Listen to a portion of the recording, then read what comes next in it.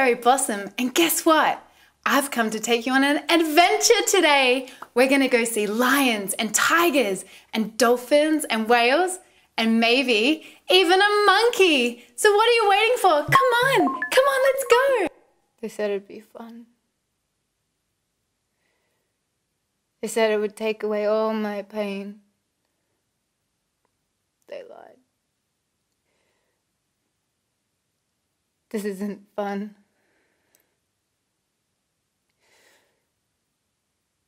But you don't care about me. You've never cared about me. 'Cause you're a fucking cat.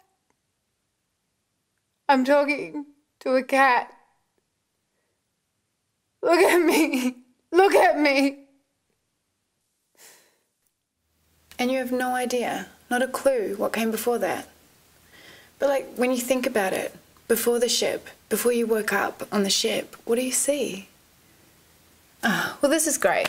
I'm sick myself, and you have no idea who you are.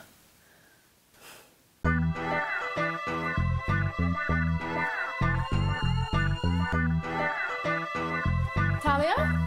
Abstar? Oh my God, what are you doing here? What the hell? Oh my God. I came to surprise you for your wedding because I'm so sorry I couldn't be it, but...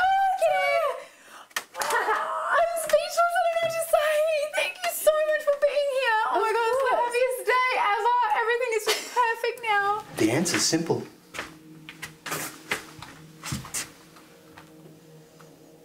What is it then?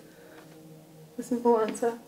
Well, if you find the real killer today, you can leave today. If it takes 6 months, then you'll be here for 6 months. Right. Okay.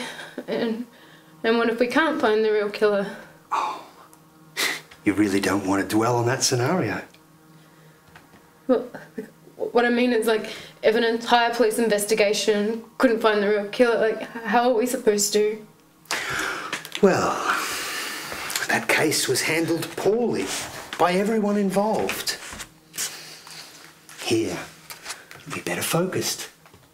You'll have more incentive.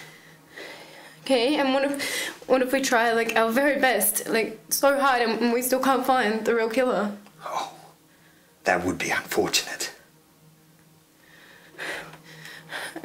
Would you kill us all? Romeo. Be some other name. But which we call a rose, by any other name, would smell as sweet. So Romeo would, were he not Romeo called, retain that dear perfection which he owes without that title. Romeo, doff thy name, and for that name, which is no part of thee, take all thyself.